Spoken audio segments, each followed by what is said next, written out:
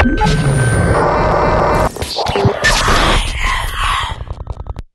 Malaysia. Hello. How you doing? I'm Will. I'm Dan, and we're in a band called Bastille.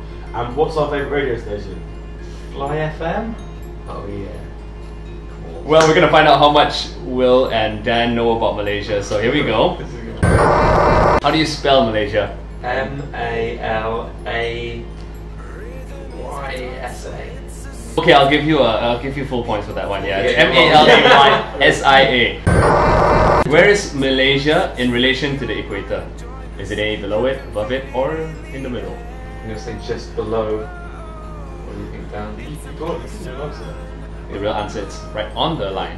It's right on the line. Close. Yeah, but it's close. It's pretty okay. Yeah, just below actually. So if it's right on the equator, what's it? Is it really hot? Yeah, it's really hot. It's ridiculously all the time. Is it humid or is it just hot? Humid and hot. So you sweat all day, every day. Nice. What is the Malaysian national flower? This one is multiple choice. Okay. So 33% you get it right. A, the chrysanthemum. B, the hibiscus. Or C, the water lily. I'm just gonna go with the water lily, but I don't know why. You will? I think A. It's both wrong. It's B, the hibiscus. Which of these is not a Malaysian island?